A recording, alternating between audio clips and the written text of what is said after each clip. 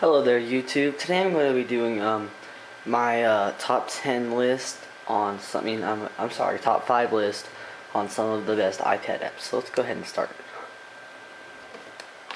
Tilt the iPad up.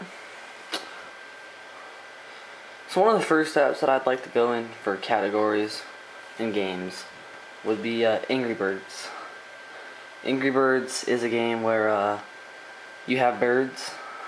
And I'll just go ahead and show you. Sure, let's start here, and let's go level 1. And these little animations.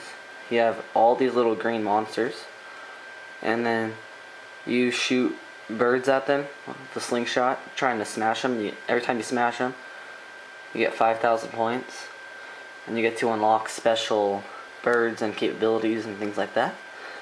That was my top 5. Now, my number 5. Now, number 4 is going to be Tesla Wars.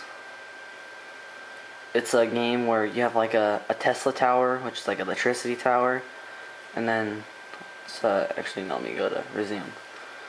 And then you'll see. You can do many upgrades and changes the ground. So I have Tesla tower pretty much. I tap on people, it shoots out electricity, and I try to kill them so that they can't attack my wall. And it's a pretty fun game. Number 3 is going to be for productivity.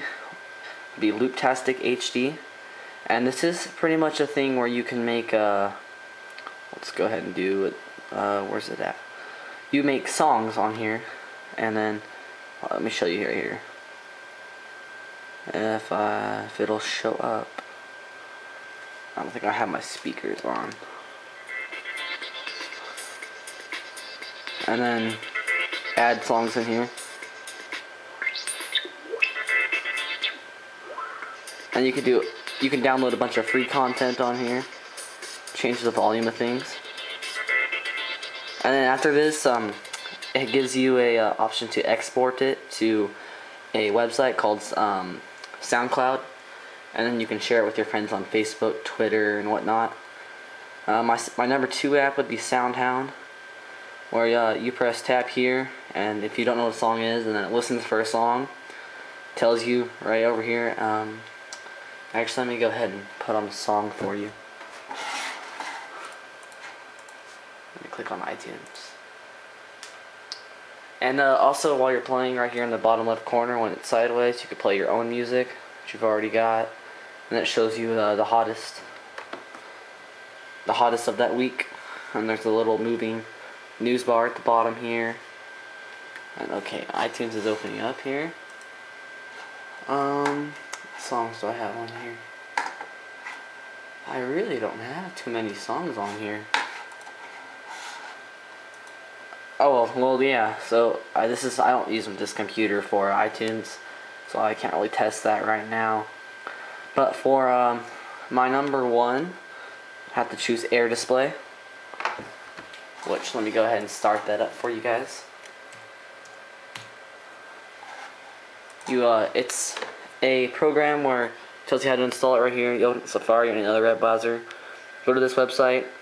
It says you will be prompted to restart your Mac, but you don't have to use a Mac. I'm using a PC and it's working fine. And let me go ahead and show you on the computer. You go right down here into your toolbar, and you'll see it right here. It's Air Display. This one. You right click on it, click on your iPad, it should show up there, and then you'll automatically see my iPad. Let me go ahead and zoom out here. My iPad does this weird line thing, and then I'll open up something like Skype, drag it across my screen, keep on dragging it, comes into the iPad, and then I can use the touch screen on the iPad. I'm really not sure why this bar is showing up here. I've never had that bar show up before. You can use the multi-touch on the iPad, as you would expect. You can move the mouse around with your regular mouse. You can do it with your finger. And then let me put another program on there. So it's pretty much making your iPad into a third display. Or a second display, or whatever you have hooked up to your computers. So yeah, just drag it over right here. Attach downloading, attach unwatched, go on library, click on a video, press launch, launches up on my main screen, and of course you can press X and close it and do everything like that. So that's going to be my top 10 reviews on the Apple iPad list. So alright guys, have a good day.